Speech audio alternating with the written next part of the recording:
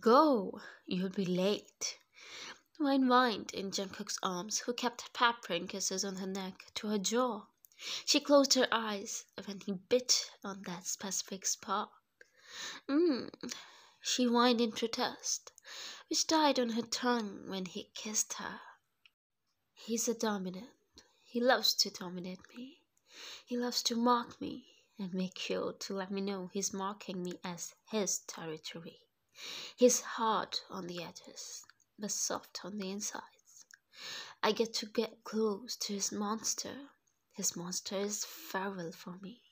He doesn't hold back. He would take me anywhere possible. My throat is sore because I communicated with his monster last night and he my throat so roughly until tears and saliva were making an absolute mess. And then he me. The slight ache in between my legs is a reminder of an incredible night, though all the nights are simply mind blowing since I submitted myself to him. My monster goes feral for him as well. His monster loves to dominate me and mine, loves to be dominated by him.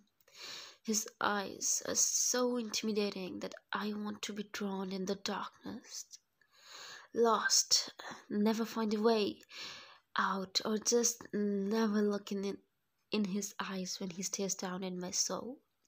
He takes his claim, he takes my soul and polishes it and then puts it back in me again. He contains so much darkness in him that it seeps out of him. It consumes me, and I love that it does. I love that he shares him with me. When I tell him I can't anymore, he pushes my limits to the farthest. He pushes my boundaries and revels in it. I never thought I would be at it, but he made me one. He made me crave him. I crave him, his intoxicating incense that wants me to choke on it, his intimidating gaze when he looks at me up and down, like a hunter looks at his prey. I love the roughness of his hands when he caresses his rough palms up and down on my arms. I crave it when he bites my earlobe and whispers dirty, dirty things he wants to do to me. I crave his approval, I crave his admiration, and the most important, I crave the most pure thing that I could feel is his love. He hasn't confessed yet, but it seeps out of him like honey and dribbles all over my body and soul. He has healed the scars of the past. He had healed me. He shared his work with me. How he keeps women and children safe. Human trafficking is a great flaw in this society, and he's making efforts to keep humans safe. Also, the whole organization is run by a man who is sadly one of us. He sells humans to make money. Jungkook wants his claw on his neck. He never told me about his parents. Whenever I ask him, he changes the subject. He's so dark. But the care he gives me is worth dying for. He and other oppas taught me how to control my monster. She at first doesn't listen to me, but then I let her in free rein, and she submitted to me.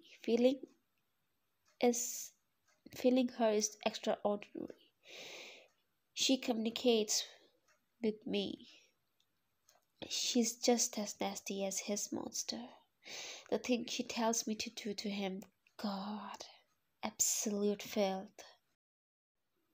And now this man won't leave my lips until I'm totally out of breath. He drains me with just a freaking kiss. Finally, he pulls away. I breathed heavily. The only sound audible to me was me heaving with my forehead on his shoulder. And then my heaving melted with a deep, velvety chuckle. Here, right here, I melt and submit. This man has his way, but I have him in my poems.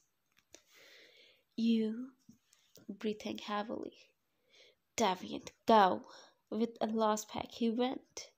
I sighed and sat on the disheveled bed. I caressed the wrinkled sheet.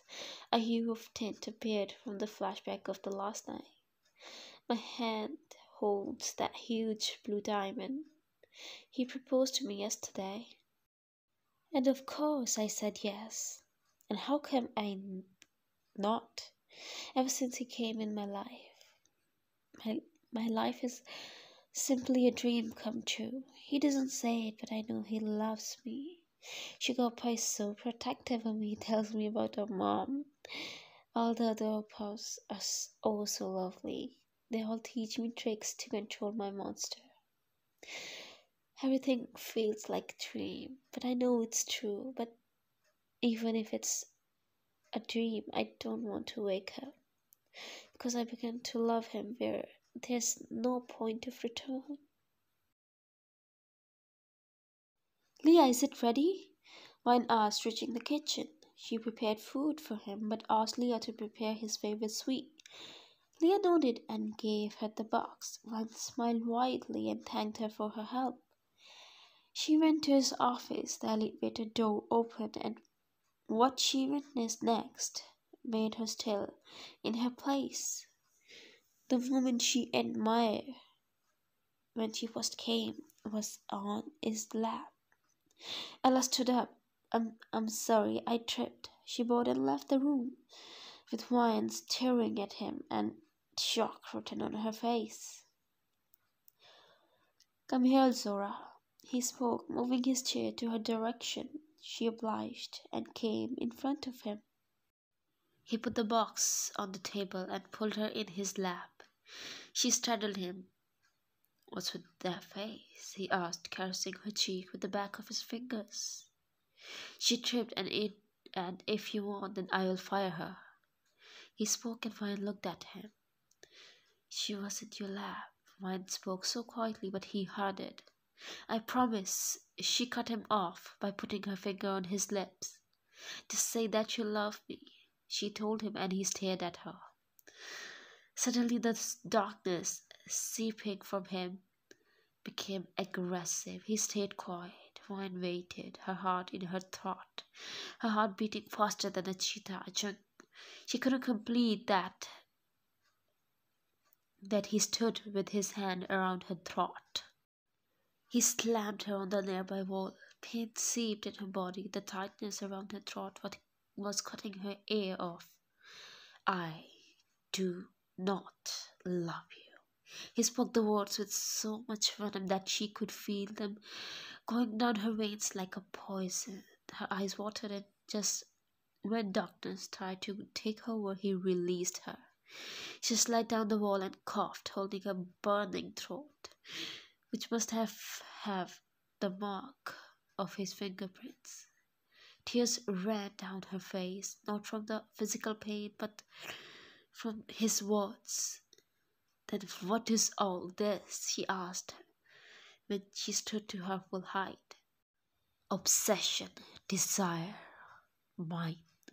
You are mine, he told her with a hand over her cheek. One jerked his hand away. I'm nobody's, she whispered.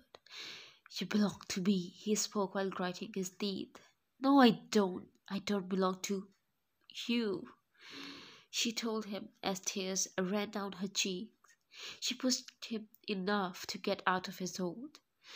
She pushed the elevator button and the door dinged open. Don't. A growl penetrated the air and the hair on her neck rose. She stepped in the elevator, faced him. Her eyes held the tear of his betrayal, and she took off the ring from her finger. She threw it on his feet. Not yours anymore, she spoke, and the elevator door closed. To be continued.